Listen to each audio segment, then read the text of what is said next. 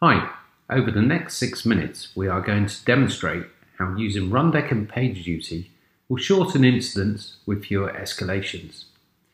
We will walk through a few scenarios using the same incident trigger. The first will be an incident with manual escalation and diagnostics. Troubleshooting steps will be run at 6 times normal speed due to its duration. The second scenario will empower the responder to execute diagnostics and remediation using PagerDuty custom actions. The final scenario will use full automation for diagnostics and remediation.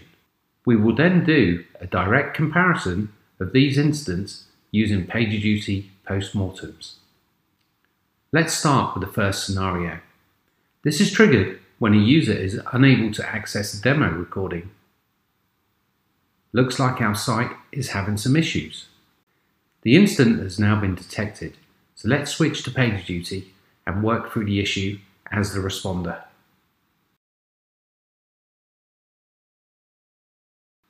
I can quickly acknowledge the incident to stop escalations. But as I don't have enough rights to access the system to troubleshoot the hosting containers, I'm going to need to reach out to Joe. So let's now watch Joe assist the responder resolve the issue using Slack for communication. Well, it looks like Joe is going to help, even though he's at lunch. After a couple of minutes, we get logged into the server. We spend the next few minutes running some diagnostics. Finally, we restart the Docker container and check the server is responding. Now that Joe's helped us resolve the issue, let's wait for monitoring to confirm the site is back up and running. The incident is now resolved. Here we showed how quickly a responder can be notified of an issue, and with the skills of our subject matter experts, we were quickly able to resolve the major incident. Next, let's trigger the same incident and empower a responder to perform the task that previously required the subject matter experts. Let's trigger the incident again.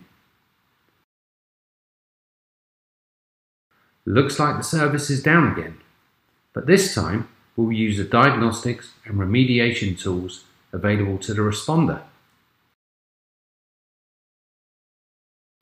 Following our runbook, we can confirm that the site is down using the Run Diagnostics custom action.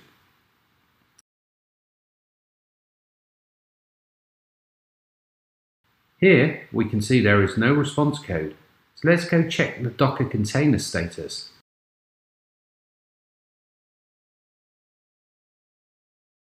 And now we can see there is no container on port 8080. The next step is to provision a new Apache web server on port 8080. For this, we will use the Rundeck deploy custom action. As we can see, a new web server has been deployed. So once again, we can run the diagnostics.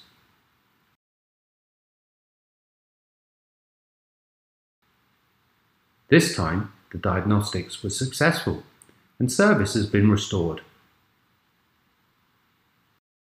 Here we showed how to empower the first responder with the tools required to execute the role of a subject matter expert without the skills or risk. For our last scenario, I want to show you how this can be fully automated while maintaining a complete audit of the steps taken. Let's trigger the issue again. This time, we'll wait for the service impacting event to trigger and resolve the incident.